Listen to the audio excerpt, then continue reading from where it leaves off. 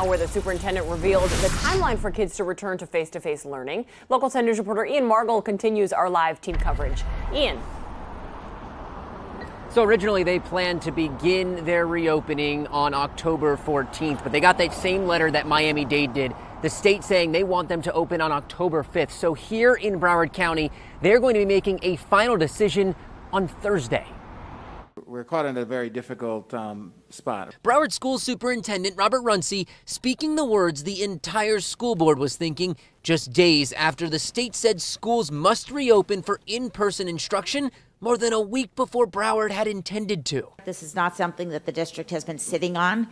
This just came to Mr. Runcie's desk. He shared it with the board, and we are now sharing it with the public and acting as quickly as possible. The news comes only days after Broward School Board had voted to begin a staggered reopening by October 14th and opening fully for all grades by the following week. But on Monday, Florida Commissioner of Education Richard Corcoran said that wasn't soon enough and that classes needed to be reopened for in-person instruction by October 5th unless the district could provide detailed information on why they're delaying. In response, the board will be holding an emergency meeting on Thursday to hear feedback from the district, and they'll even discuss their legal options. We're reviewing this with legal. Ms. Myrick has it. She's working with her staff, looking at the correspondence we received, the executive orders that have been issued to see what options we have, and of course, our reopening plan, which was approved by the state.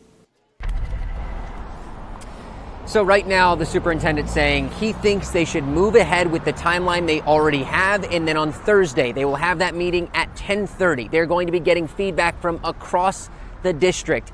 He says they should reassess after they hear all of that feedback. And if they do listen to what the state says and they open when the state wants them to, we could see classroom learning happening again here in Broward County as early as next Monday.